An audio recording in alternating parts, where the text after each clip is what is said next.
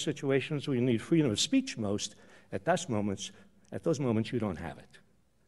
That doesn't speak well for how much democracy we have, whatever is written in the Constitution and whatever is told to us in junior high school.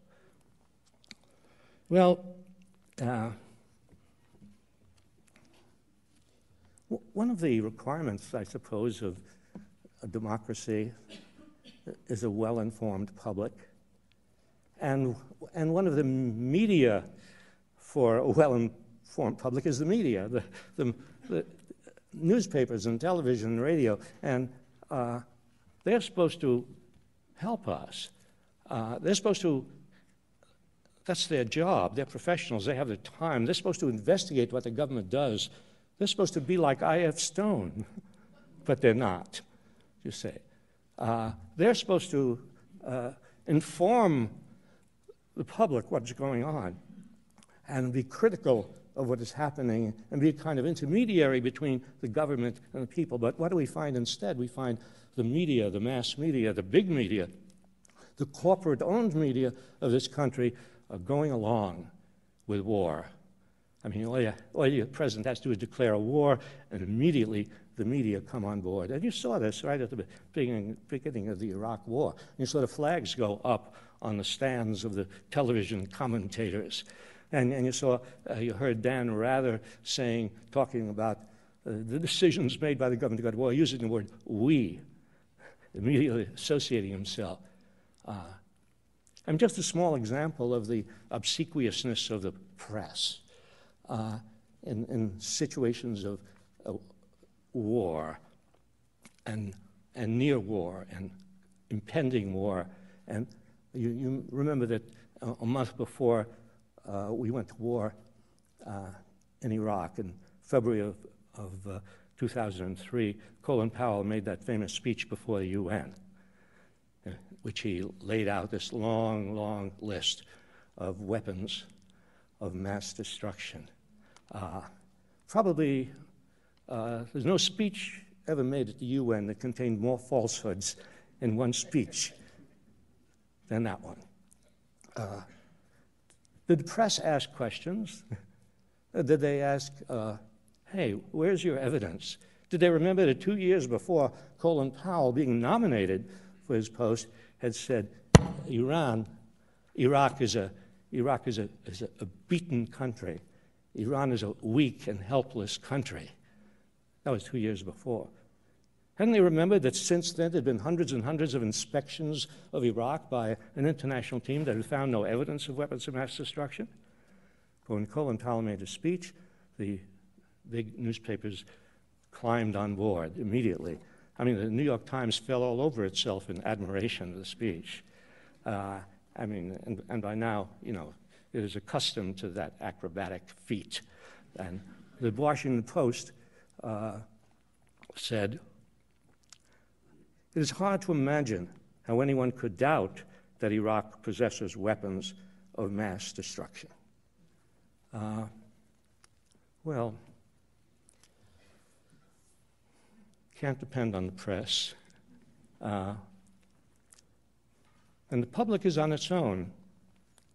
That's an important thing to know, that we are on our own, that the checks and balances won't help us, and the press won't help us.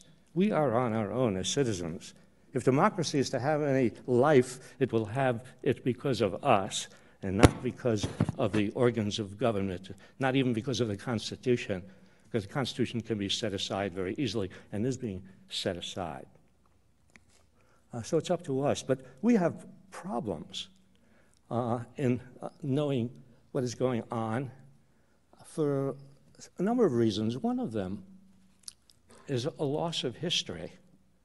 If we are not given a really good historical education, we're not really in a position to understand what is going on. If we don't know history, it's as if we were born yesterday. And if you're born yesterday, anybody in authority can get up before the microphone and say, we must go to war for this reason or that reason or another reason, and you have no basis for challenging that. And if you know some history, it's a different matter.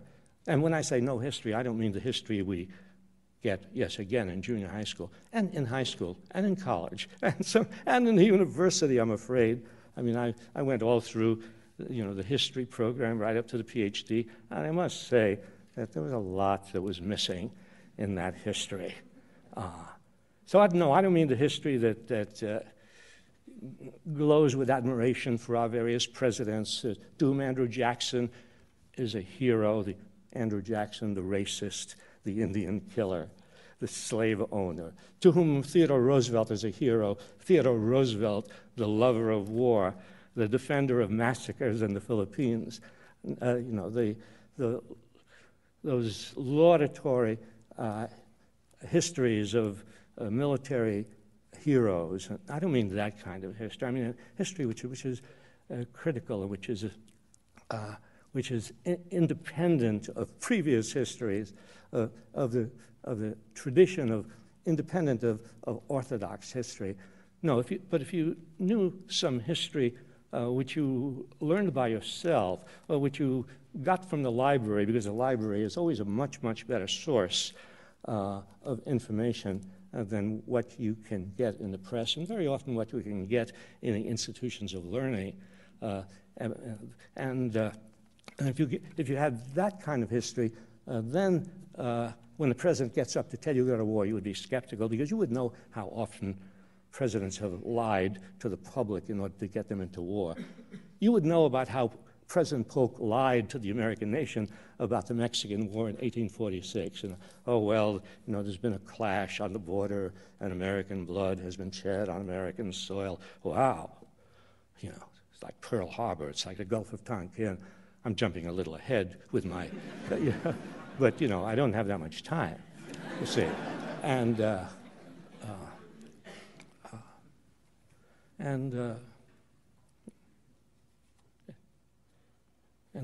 lies told for every war. Lies told about the Spanish-American War. We're going into Cuba to liberate the Cubans from Spanish rule. Sort of a half-truth. We did liberate the Cubans from Spanish rule, but not from our rule. Spain was out, we were in. Spain was out, and United Fruit was in. Spain was out, and the American banks and the American corporations were in, and now Cuba was ours until that terrible moment in 1959, when Castro ruined everything. And because we're against dictators, we're against, we want democracy. And so we supported all of his dictatorial predecessors until he came along. But Cuba was ours. And lies told about the Philippine War, and lies told about World War I, and lies and go on and on and on. And you know about the more recent lies, the lies about the Gulf of Tonkin, and about Panama and Grenada. And there was always a reason for going to war. And it turned out, of course, those were not the real reasons. There were motives. There were other motives that were not told to us. We're not told that the reason we get into the Mexican War is not because of this clash on the border, but because President Polk wanted California. I mean, who can blame him? But he wanted California. He wanted that whole great, beautiful area of the Southwest, which is now ours, which he's now trying to keep the Mexicans out of. Trying to keep them out of the land we stole from them. This is really, yes, of course. Lies, yeah. There were motives. We were told one thing, and then there were real reasons for going into these places. We're told we're going into the Philippines to, bring civilization and Christianity to the Filipinos. Yeah, we brought death and destruction to them. And why? Was it to bring democracy? Was it to bring civilization and Christianity to the Filipinos? No, it was because the Philippines were a wonderful entry to the mineral wealth of all of Asia. I mean, Senator Albert Beveridge of Indiana sort of held up a gold nugget in the Senate and said, this is what they have in the Philippines. They were a little more honest then. You don't see senators getting up now and say, and here is a gallon of oil.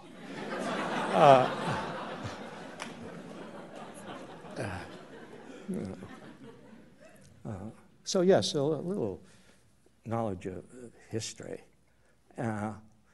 would make people more skeptical when the government urges us to go to war. And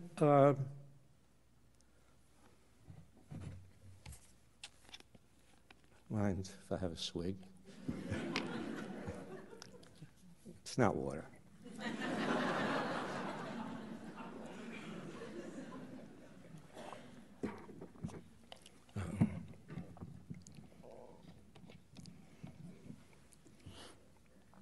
I think one of the reasons we're not ready to be skeptical is that I think we grow up in this country with the idea that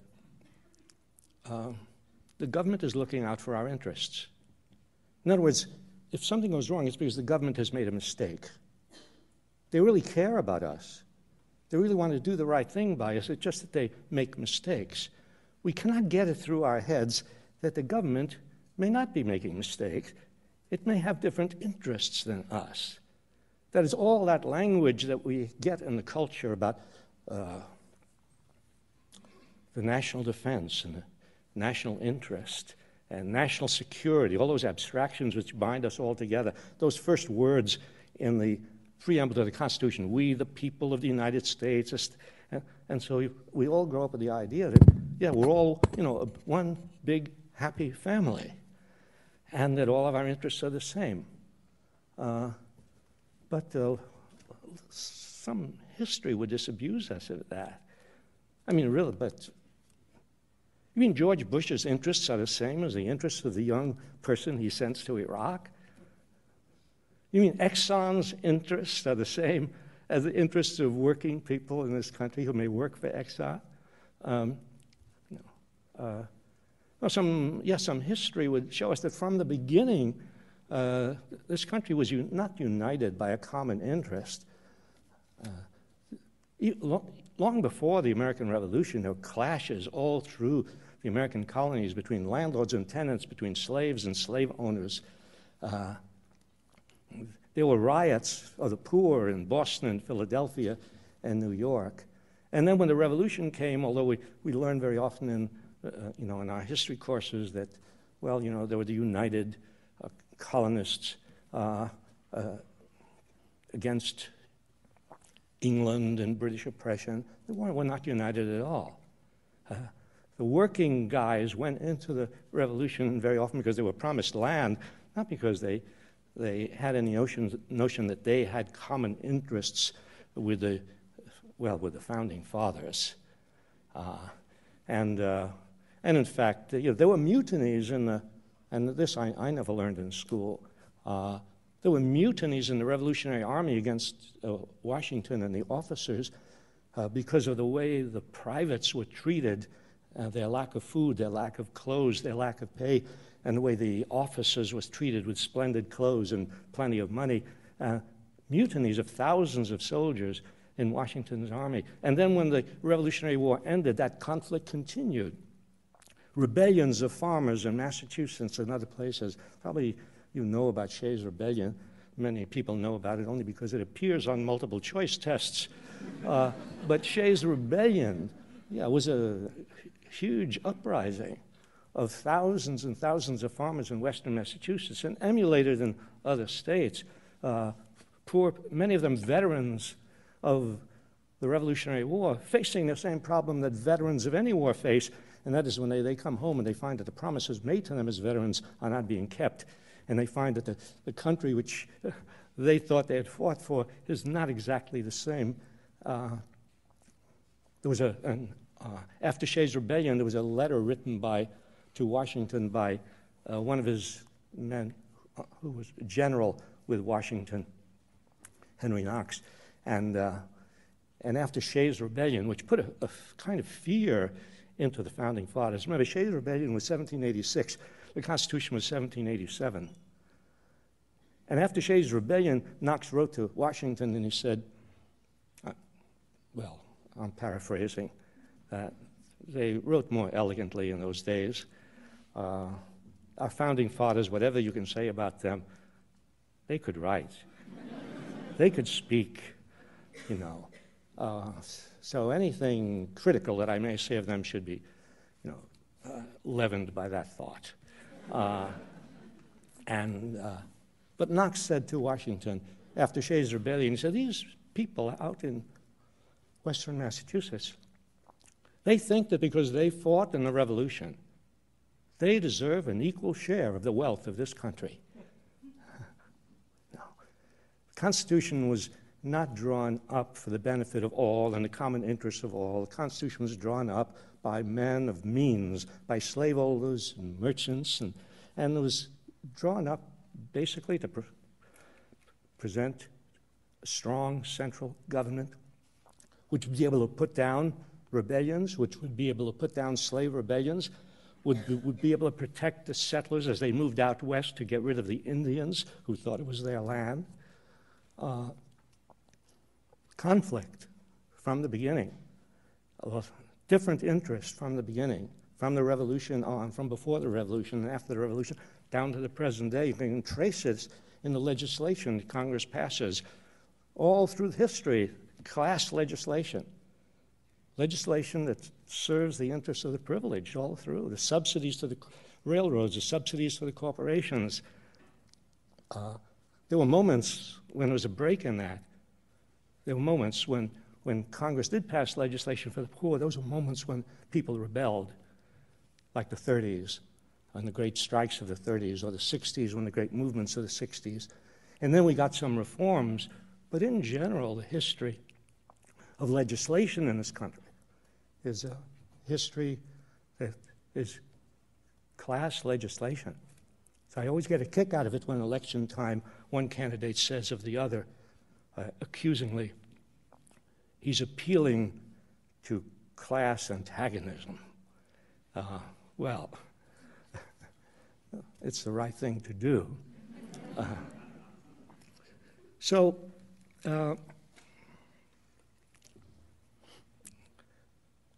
There's another problem we have in being skeptical, another sort of psychological, ideological obstacle to being properly critical, to seeing our nation and its policies very clearly. And that is it's what social scientists call American exceptionalism. The myth of American exceptionalism, the idea that we're the best, we're the greatest, we're number one. Well, there are ways in which we are number one, and there are ways in which we are great, and there are a lot of really good things you can say about this country. But to blanketly declare us the best and the most virtuous, and that's going too far. And that's where history comes in handy. History makes us honest. It's not a matter of putting ourselves down. It's a matter of being honest about ourselves and our past. I mean, you can't say, as many people do, well, it's true. You know, I mean, this is a great country. Sure, we've had our little problems, like slavery, you know. But basically, you know, well, no, it's not as simple as that. And our history is a history of even a country of great wealth, enough wealth to create a middle class, but a country which has always had an underclass, a large underclass, where the wealth has always been unequally and unfairly distributed. A country of slavery and then of 100 years of racial segregation after slavery. And remember, it's very recent, only very recent, that racial segregation in this country was outlawed. So, and then, of course, our activities abroad, they say, well, in the United States, we're the good guys of the world. Oh, well, we've made a few mistakes here and there. No, we haven't been the good guys of the world. No. But that's what you grow up with. We're the Boy Scouts of the world. We help nations across the street.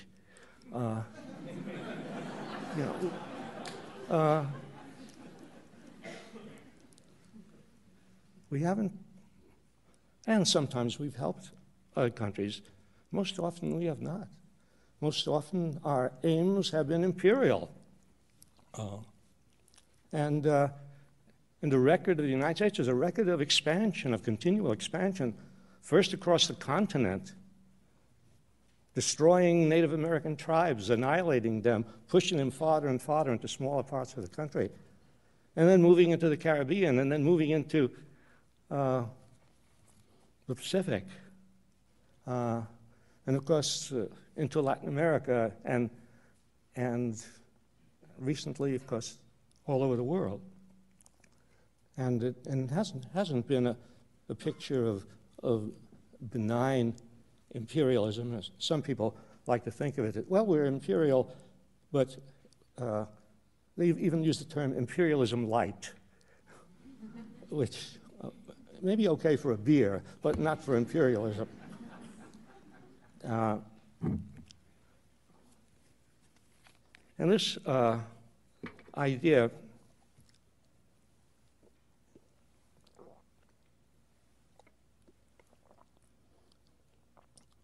you all have a right to take out your bottles of water. I feel that I'm sort of taking advantage of the situation.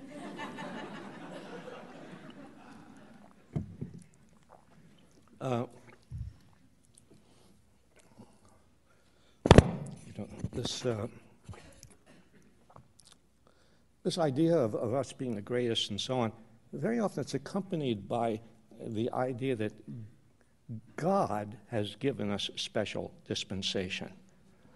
And this goes way back, goes back to the first governor of Massachusetts, goes back to the middle of the 19th century, and the idea of manifest destiny, and that providence, that's the word they use, providence has ordained that we move across the continent, and as if God believed in ethnic cleansing.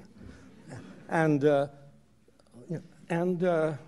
Wilson invoked God. It's interesting, all this talk about this sort of very pompous talk about the separation of church and state.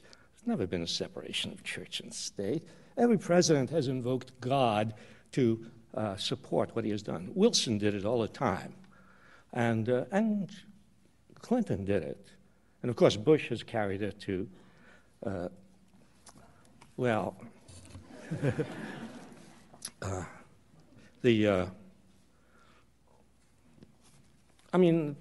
before Bush, of course, McKinley had said God told him to take the Philippines, and he did. So Bush, and Bush, this was reported in Haaretz newspaper in Israel, that a Palestinian leader reported this, that he had spoken to Bush, and Bush told him, quote, God told me to strike Al-Qaeda, and I struck them. And then he instructed me to strike at Saddam, which I did. Well, it's a little suspect, actually, that's, it's a sort of second-hand source, and the grammar isn't quite right. There's a more likely source, and this is an official of the Southern Baptist Convention who says that during Bush's first campaign, Bush said to him, I believe God wants me to be president, but if that doesn't happen, that's okay. I thought that was generous.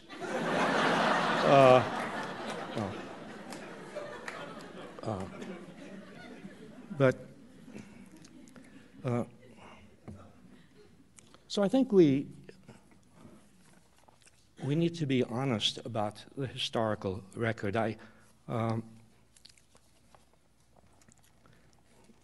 The people, I think, that portion of our population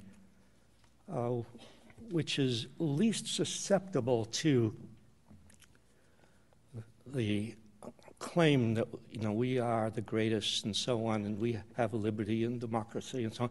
I think the people who are naturally most skeptical of this are black people in this country, for, I guess, understandable reasons. And in the 1930s, Langston Hughes, the African-American poet of the Harlem Renaissance, wrote a poem entitled Columbia, Columbia representing the United States. And now this is the 1930s, and the United States had not yet gone as far as it has since then, but by the 1930s it had already gone into Cuba and taken Puerto Rico and taken Hawaii and taken the Philippines and sent Marines 20 times into Central America. And Woodrow Wilson, the great idealist, had bombarded the Mexican coast and sent an occupying army into Haiti and the Dominican Republic. So there was already a record for Langston Hughes when he wrote, Columbia, my dear girl, you really haven't been a virgin so long. It's ludicrous to keep up a pretext. You're terribly involved in world assignations, and everybody knows it. You've slept with all the big powers in military uniforms, and you've taken the sweet life of all the little brown fellows in loincloths and cotton trousers. Being one of the world's big vampires, why don't you come on out and say so, like Japan and England and France and all the other nymphomaniacs of power?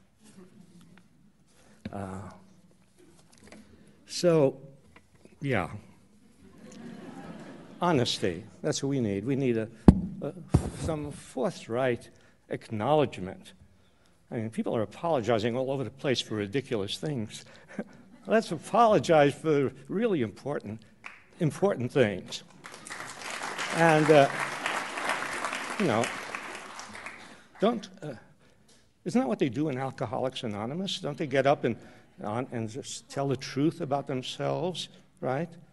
So why can't we have Imperialists Anonymous, and and have the people in the White House and so on, get up before the world and confess.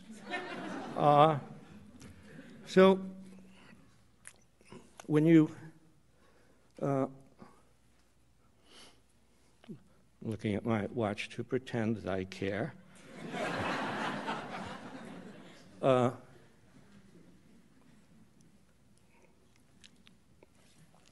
When you talk the way I'm talking, which of course is nasty, it's hard to take because we're not accustomed to talking this way or to listening to stuff like this, and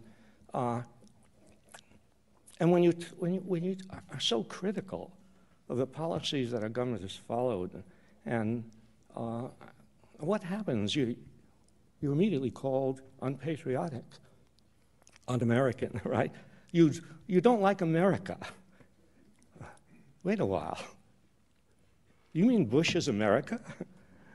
You mean those people in the White House are America? They say, well, you're putting down our country. Our country? No, not our country. You see these young fellows or young women going off to Iraq and the television cameras on them, and they're asking them, why are you going to Iraq? And they say, well, I believe I owe this to my country. No, they're not going there for their country. They're not going there for the good of their families and their community and the people of this country. They're going there for Bush. They're going there for Halliburton. They're going there for Bechtel. That's who they're going there for. But there's this confusion between the government and the country. We shouldn't be confused because we should be reading the Declaration of Independence. And that's our founding philosophical document. The Declaration of Independence makes the distinction clear that governments are artificial creations.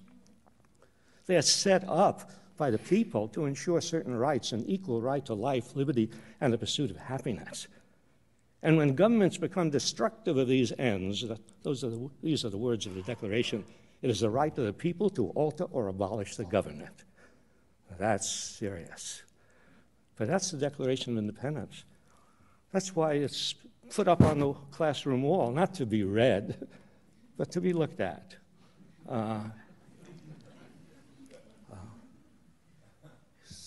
So when you criticize the government, you're not criticizing the country, you're not criticizing America. And when a government is acting against the interests of the people, when the government is not fulfilling its obligation to bring equality, life, liberty, the pursuit of happiness to its citizens, then the government is being unpatriotic. So I think it's very important to get that clear.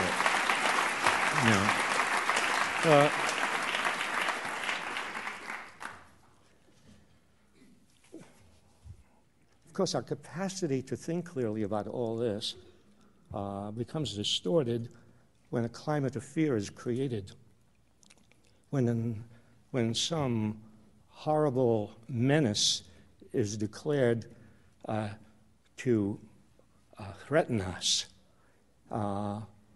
And different points in history, the menace changes, but in the 1950s and during the Cold War, it was communism. Now, there are real threats, there are realities, and then there are exaggerations of those threats to the point of hysteria.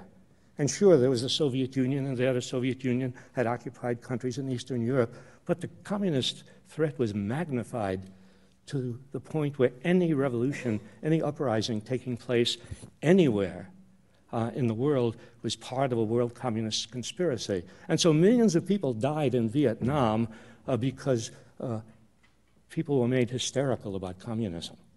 And this country has spent trillions of dollars on war for the purpose of defending ourselves against a menace that was enormously exaggerated. And that fear, communism, now is fear of terrorism. And terrorism is used as a way to make people stop thinking, and as a justification for everything that is done to us, and as justification for stealing the wealth of this country, and a justification for taking away our liberties, and a justification for going to war again and again, and not giving people a chance to think about war and the war on terrorism. And how can you make war on terrorism when terrorism itself is war?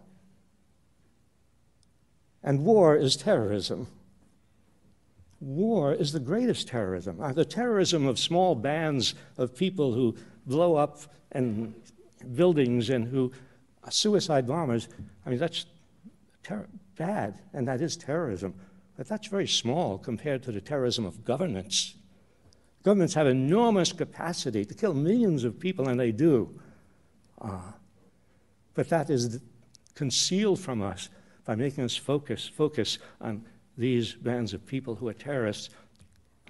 So we need to think about the way terrorism is used.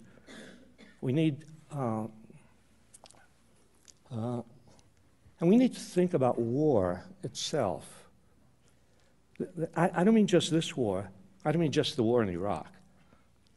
Because the war in Iraq will come to an end. I don't know when, but it will come to an end at some point. Who knows at what cost, but it will come to an end. It has to, because we don't belong in Iraq. Our presence there is already crumbling, and we are not going to stay in Iraq. And so the war in Iraq may be over at some point. But then what about the next war, and the next war, and the next war? Are we going to have anti-war movement after anti-war movement after anti-war movement? It seems to me we must, and I know this is a big job, we must think about the abolition of war itself. War. War is the enemy. War.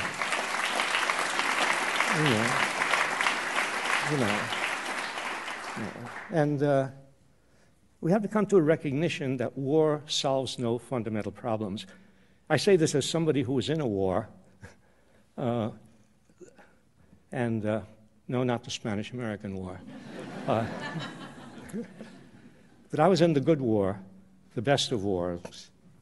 I mean, the war which has probably the greatest claim to any kind of moral center, and yet that war was accompanied by atrocities of all kinds, whether it's Hiroshima, Nagasaki, and Dresden, or a bombing raid that I engaged in dropping napalm on a little French village, or battles which killed huge numbers of people. That war the good war, which you might say is the putting war to the extreme test, and even that war was deeply, deeply flawed in the moral sense. And every war since has not even had that moral core, and yet World War II is used as a metaphor for all these other wars. They draw upon the language of World War II and Churchill and appeasement and Munich and all of that. They draw upon the moral capital of World War II to put a glow on every ugly war we have fought since World War II.